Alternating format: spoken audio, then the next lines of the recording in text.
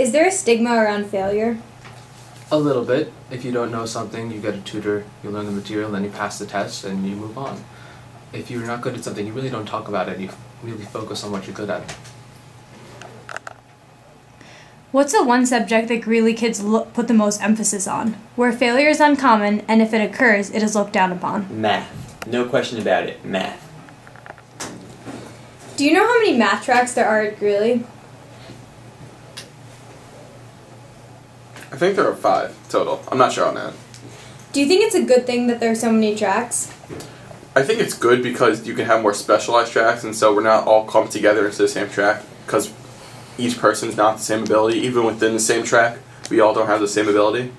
And also, even though you might think that we have different feelings about each other, that maybe the highest math track might feel something about the lowest math track, I have friends from all the math tracks, and I don't think it affects any friendships.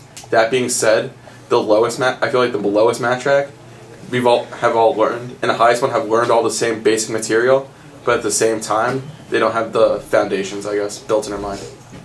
Have you ever heard of dyscalculia? Have you ever heard of dyscalculia? No. Have you ever heard of dyscalculia? Dyscalculia is a debilitating learning disorder that is characterized by inability to understand the basics of mathematics.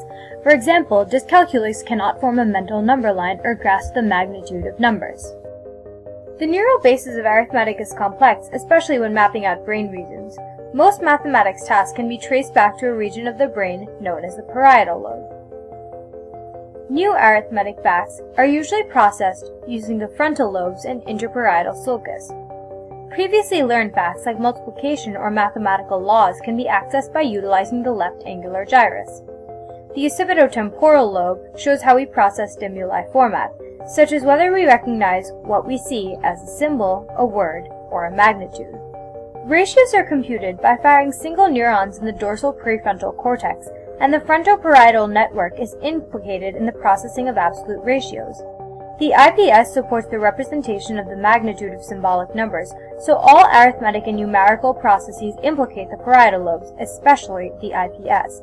The horizontal segment of the IPS is activated when someone is trying to gauge the size of a number, essentially comparing two numbers on a mental number line.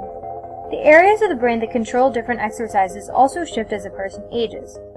Neural specialization is an adaptive evolutionary phenomenon that allows the brain to truly compartmentalize different mathematical tasks. Essentially, in each region of the brain, neurons start firing themselves to activate surrounding cells, lighting up a tight network. Early arithmetic learning is based on physical manipulations of sets of objects, so to truly combat dyscalculia, patients need to develop number abstraction and reasoning skills in a very interactive format. By training neural networks during a child's critical period at a young age, dyscalculics can strengthen their math skill and understanding. The clinical approach to finding dyscalculics is to utilize standardized testing. Technically, though, abnormalities in dyscalculics could be found by tracking the parietal network of a dyscalculic while they perform some sort of math task. Dyscalculics should have reduced brain activation in exercises involving the comparison of numerosities, the recognition of number symbols, and the performance of general arithmetic. They should also have reduced gray matter in their left, right, and bilateral IPS. There might even be differences in the connectivity of dyscalculics' parietal regions and between their parietal and occipitotemporal regions. For some adults with severe dyscalculia, these structures may not even be fully developed.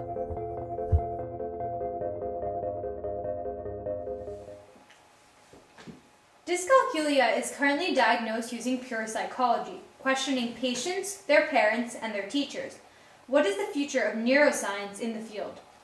Well, as we know, psychology is not an exact science, and questionnaires are probably not the best way of obtaining a definitive diagnosis of disease. The answers to questions can vary depending on who is answering the questions and what they feel about a child's need for math help. What neuroscience can provide is an unbiased, definitive biomarker for dyscalculia that is independent of the subjective whims of questionnaires. We already know from studies in cognitive neuroscience that there are changes in the brain, such as in the intraparietal sulcus, when children suffer from dyscalculia or generalized math disability also.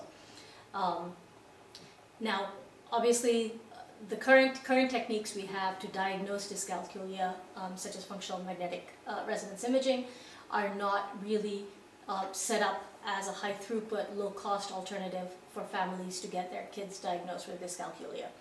That said, in the future, there will be lower cost, non-invasive techniques that will be developed, and these can then be used to provide both a good biomarker of dyscalculia, as well as to be able to see whether the kind of training that we use to help dyscalculic children can actually help reverse some of the changes, structural changes we see in the brain as well. It is important to remember that, like many mental disorders, dyscalculia is a wide spectrum. There are children who will be very heavily dyscalculic, and there will be children who probably just need a little more of an extra help in math. The good news is that some of the cognitive therapies that we are developing to treat dyscalculia are certainly not harmful to the brain, and so they can be used regardless of whether a child is diagnosed with dyscalculia per se or not. They can be used regardless of whether there is a true disease, and these techniques will help children, any child that is struggling with math.